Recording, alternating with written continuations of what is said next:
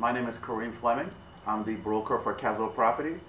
We're a property management company that also assists buyers and sellers with purchasing real estate in the Northern Virginia and Metro DC area.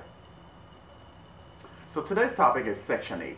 We want to help you to understand what the program is, how it works, and how it came about.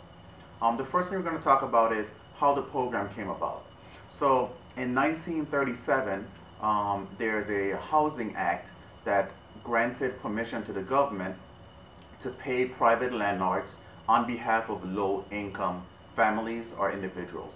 So to summarize, Section 8 is a rent and utility subsidized program to assist low-income families or individuals.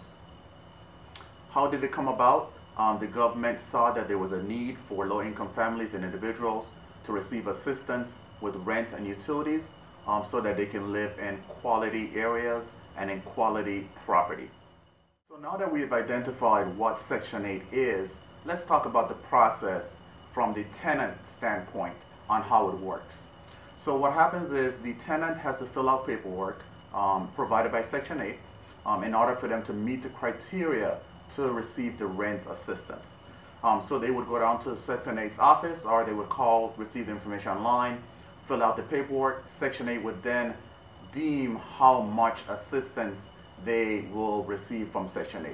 So for example, if you have a family of 5 where only the husband may be working, making $24,000 per year, Section 8 may deem that they're able to get housing assistance up to $2,800 versus a married couple where there's one individual working for the same amount, they may give them less Section 8 assistance. Another thing to know about Section 8 is people use these words interchangeably, Section 8 and the voucher program.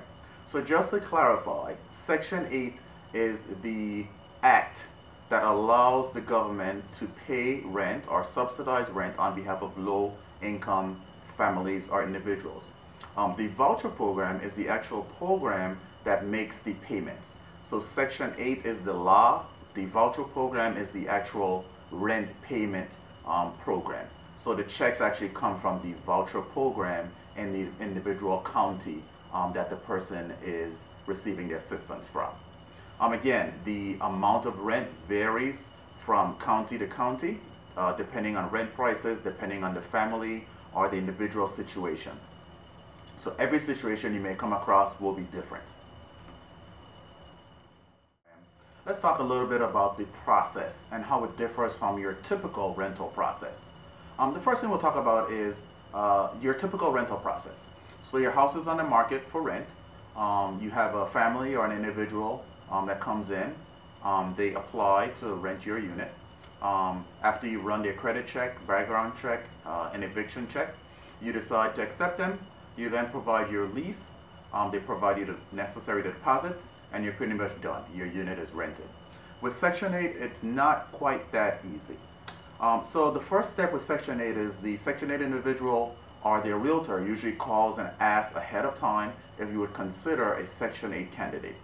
The second step is they will come by and visit the property.